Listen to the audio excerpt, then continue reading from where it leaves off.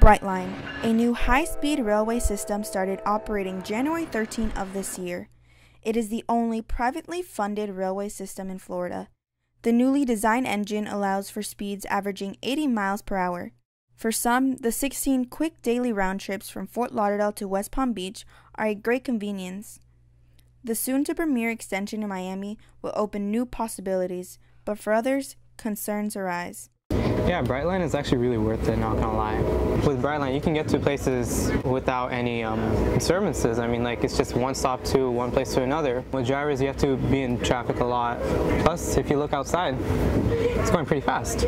Brightline opens opportunities for students who do not drive. It sends them to locations that will be harder and longer by driving, and it's a lot cheaper because, you know, gas money too. It's a quicker time, and once they open all their terminals, it'll be easier for students to get to places. Recent news has Brightline at the center of controversy. A total of 6 collisions have occurred since Brightline began testing its new service less than a year ago. It's a new, exciting option for commuters. The lack of train safety puts both the people and Brightline at risk. I've heard about the Brightline incidents, and I honestly would say for Brightline they should take some precautionary steps in the near future.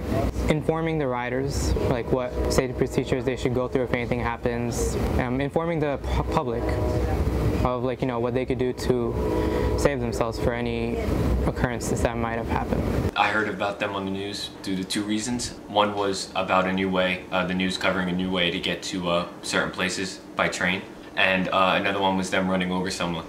According to the Miami Herald, due to the accidents, Senator Marco Rubio and Bill Nelson have asked for a review of Brightline's federal safety operations.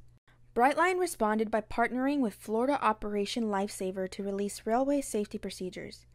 Many students can be pedestrians, motorists, or cyclists, leaving Brightline to educate them on making safe choices around trains and crossings. I feel like Brightline should take into consideration what the student says. You know, they could start listening to them with safety concerns. Personal safety is always a must, number one. Better I keep myself safe than risk it. With train safety measures put into place, hopefully South Floridians can enjoy this new service. I'm Diana Jimenez, reporting for FSPA, signing off.